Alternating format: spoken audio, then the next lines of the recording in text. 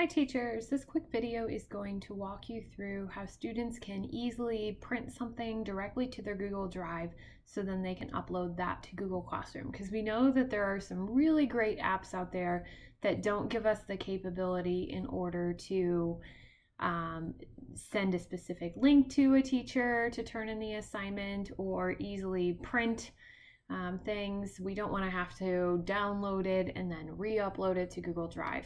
So I happen to be in an app today called Storyboard That. I love Storyboard That for the amount of customizations it has for creating custom cartoon strips.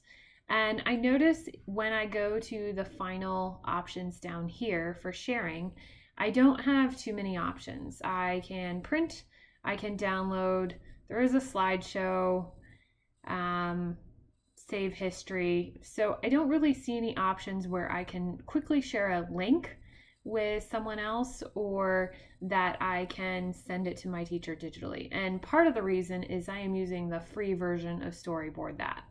So because of this, I am actually going to click on print, and I just want to print my storyboard. You'll notice that it comes up on one page. It doesn't look too bad. But over here on the right hand side, I actually have the option to save to Google Drive. And if I click to save to Google Drive, it's going to save this as a PDF to my Google Drive. So then when I'm in Google Classroom, all I need to do in that assignment, which I'm in on the teacher side of things, but a student would simply click the Add or Create button. I'm going to click the Add button over here just to show you. Wait for it to load.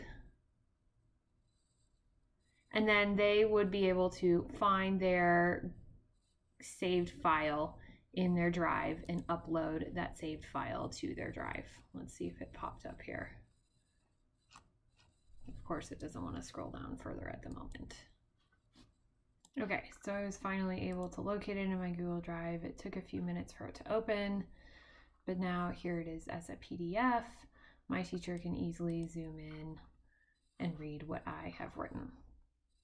So this is the case for a lot of different programs. If you have the capability to print, simply have students print to their Google Drive.